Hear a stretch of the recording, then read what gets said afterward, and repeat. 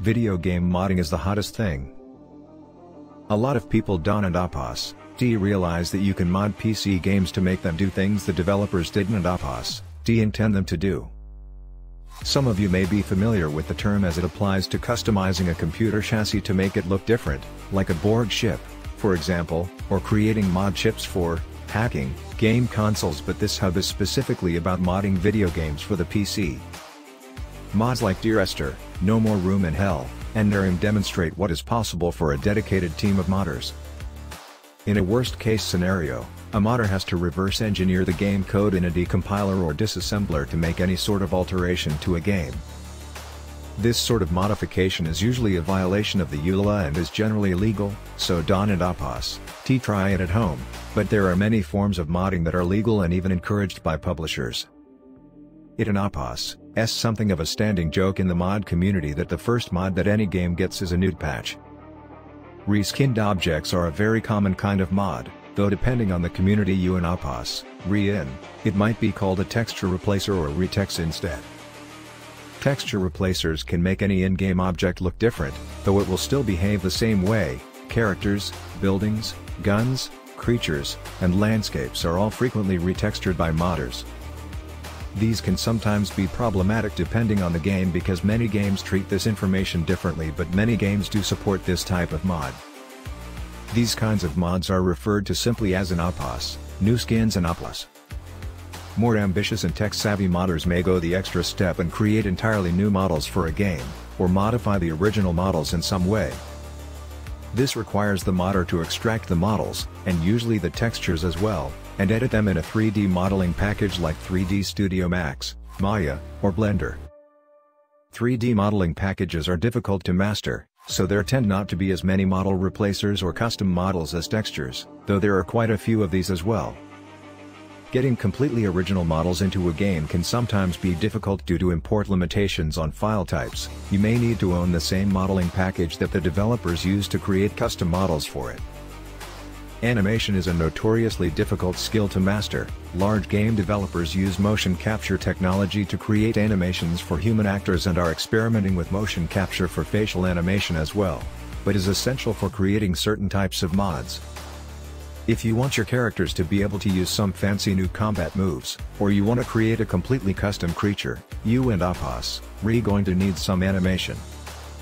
Animators suffer from the same import limitations that modelers face, but are even more likely to run into technical barriers. Getting custom animations working in-game is generally one of the hardest tasks facing a modder. In general, it is not much more difficult to swap out music files or sound effect files than textures.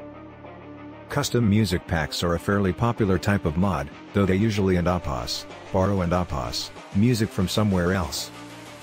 Completely custom musical scores are generally quite rare but are a real treat if you can find a good one. Voice replacers are relatively rare for a couple of reasons. For one, they sometimes face import limitations not encountered when swapping out sound or music files, and two, it is really hard to find good voice talent. Another very popular type of mod is the God mode and mod, where the modder makes the player and character more or less invincible.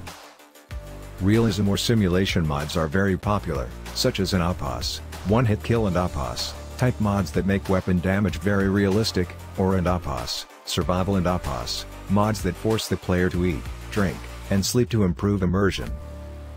Mods that change player or enemy stats, or the stats associated with weapons and health kits require either a level editor with access to these values, many editors supply this, or access to the source code or a portion of the source code. Depending on the game, therefore, these mods can be very easy to make or very difficult. In Oblivion, changing the amount of damage that a weapon does is about the easiest type of mod you can make. Just open the editor, find the right object, change the value, and save. In Half-Life 2, making changes like this require at a minimum downloading and installing compilers and SDKs and editing and recompiling source code, in other words, a minimum of programming knowledge. AI stands for artificial intelligence, and it is one of the most difficult challenges facing game developers. AI modders try to fix things like psychic enemies, who always seem to know where the player is even when they have no way of knowing, unintentional and zombies and Opos, who stand around and do nothing even when being attacked, and Opos, blind and Opos, bots, who can and Opos, find their way around level geometry and get stuck running on the spot, etc. Because it is so hard to do well, many modders attempt to improve the AI in a game through various sorts of scripting hacks. AI overhauls are generally more difficult to create than game rebalancers and can easily become one of the most difficult types of mods to create successfully. After AI, probably the next most difficult type of mod to make is a custom shader. Creating custom shaders requires an understanding of shader programming, so they tend to be less common than other types of mods, though almost every major game has at least one person working on custom shaders. Many games come with level or world editors that allow you to create new levels using the assets that come bundled with the game. These generally involve one or more custom levels plus new characters, possibly voice dialogue, and a longer, more involved storyline with stages that have to be completed. Total conversions are generally only completed by experienced mod teams and are similar in scale and scope to the original game. True total conversions generally require completely custom music, art, and storylines along with a lot of new scripted gameplay features. As amazing as all of these mods can be, nothing is more amazing than the dedication and ingenuity that modders bring to the creation of custom mod tools and unofficial game patches. Programmers write import and export scripts for custom assets, mod loaders and managers, model and texture viewers, and a host of other tools to assist the modder in his endeavors.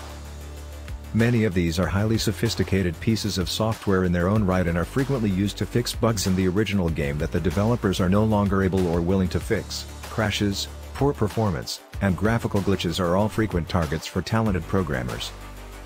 Some bugs may be fixed in the form of a mod, buggy quests may have their scripts fixed, poorly designed or optimized models or textures may be replaced, and missing content may be restored.